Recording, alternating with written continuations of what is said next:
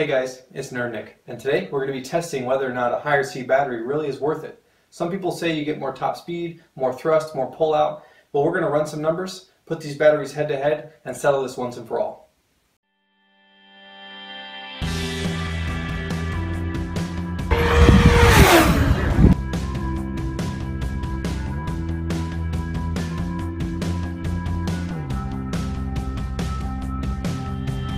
What we have here is two 1000 milliamp 3-cell batteries. One's rated at 65C and one's rated at 35C.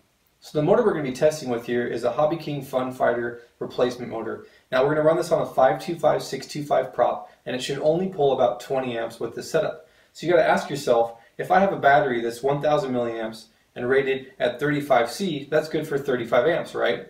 Why would I need more than 20 amps? My battery can supply way more than the 20 that the motor needs. So what's the point of having this 65C battery which can deliver 65 amps when realistically the motor only needs 20? Fair question. We're going to put these batteries head to head and see, is there really any truth to this? So the way we're going to test this is we have a watt meter that's going to tell us how many watts and amps the motor is pulling, and then I've got a little battery voltage meter that's going to tell us each cell how much it's sagging under load, and then I have a RPM sensor on my radio that will show just how fast the prop is spinning. Now RPM is important because I'm not going to be testing this on a plane. We're going to be doing this here on the bench. Now RPM tells us how many revolutions per minute this motor is going to take with this prop. Now knowing how fast it's spinning with the different batteries is going to tell us how fast that translates to in the air. And if one battery gives you a faster spinning motor than the other, then you know you're getting more power, which translates to more speed, more thrust, more responsiveness. So let's go ahead and run each of these up and take a look at the results.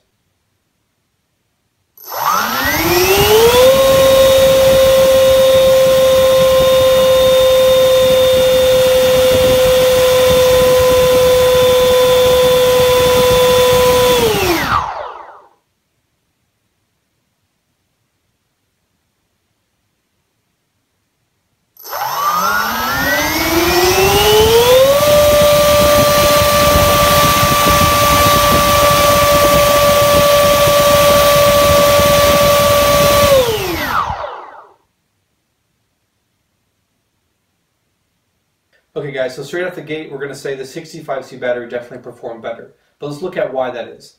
One thing that was apparent is that under load the cells held a higher voltage compared to the 35C battery. We looked at about 3.93 on the 65C and only 3.32 on the 35C. That's a pretty big difference. Now the voltage numbers that we saw are really going to set the stage for the rest of the numbers that we see. Your battery is only able to deliver 4.2 volts on a fully charged cell. But as soon as you apply load to that, the cells are going to drop to try and keep up with the demand.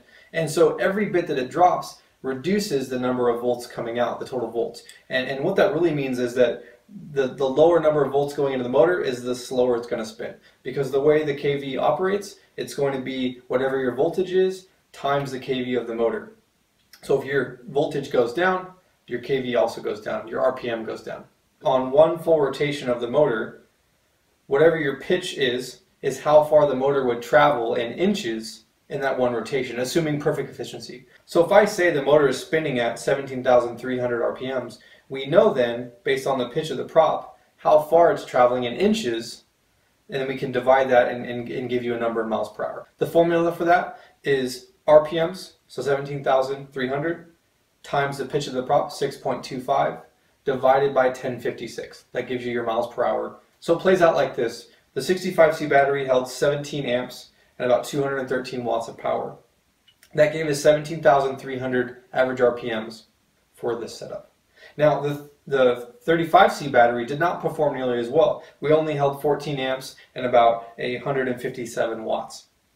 That gave us 15,200 RPMs, and that's being generous. As you watched the video, you saw that the RPMs were dropping very quickly. The 65C battery, it held that the 17,300 number pretty well. It was starting to slowly go down, but it was pretty strong there. The 35C battery was dropping off very fast. It rapidly went. So you're losing speed the longer you're holding the throttle, and then ultimately throughout the pack. Next time you throttle up, you're going to get even less RPMs. So that translated to about 89 miles per hour. which still isn't so bad. But when you compare it to the 102, that's a 13% reduction in speed. So the follow-up question there is it really worth it? Is it worth the cost? Is it worth the weight? Now this battery is actually bigger in size. You can't pack in more power out of nowhere, right? You have to, density comes with additional weight and size. That's just the way the LiPo technology is right now. And so the difference there is this battery, the 35C battery, weighs 85 grams, and the 65C battery comes in at 114 grams. So a difference of about 29 grams. So for 29 grams additional weight, you're getting 13% additional power. So really your only penalty here is 29 grams of weight, which on a plane that's going to hold this battery, you're looking at, maybe 20-inch wingspan plane, 25-inch wingspan plane, and it's not going to matter. 29 grams is nothing considering how much additional power you're going to get here. The other side is cost. The batteries definitely do not cost the same amount, so there is some additional overhead there. Now for me, the extra cost and weight is not that big of a deal, so it's worth it. I'd like to get that extra 13% power using the same setup. So I hope you guys have learned something here. The question of does a higher C battery really perform better? The answer is yes. Even if your motor only needs 20 amps, higher C battery is going to give you a lot closer to that, and it's going to hold it for longer and ultimately give you more punch, more RPM, higher speed. Thanks guys for watching. We'll see you next time.